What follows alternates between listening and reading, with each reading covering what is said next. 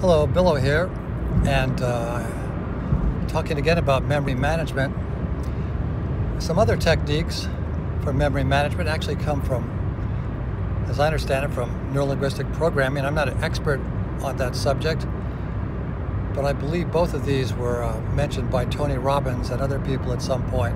The first one I've talked about earlier in the context of how you change nail biting or get out of obsessive depression that's triggered by the same picture. What you do is you create a new picture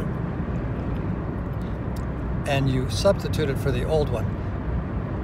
Now, this is a very mechanical technique, and I discussed it earlier, so I won't repeat it here, but let me talk about a second neurolinguistic programming technique that I like. I call it the clown or the comedy technique. What you do is you take an experience, and as you remember it, you move it forward at high speed, then back at high speed, then forward again faster, and back again faster, and you're moving it forward and back faster and faster, and you start changing the picture. You start making the people have clown costumes, float up off the ground. You play circus music or some other ridiculous music, little kids, or merry-go-round music.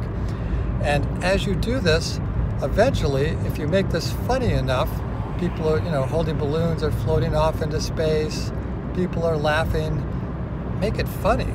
And if you do this and start laughing, this memory will never have the same power because now it's a humorous memory. Now, probably don't try this with really traumatic memories without a therapist because you don't want to get locked in to a really, really, traumatic experience. But for many unpleasant things, I think this technique works great.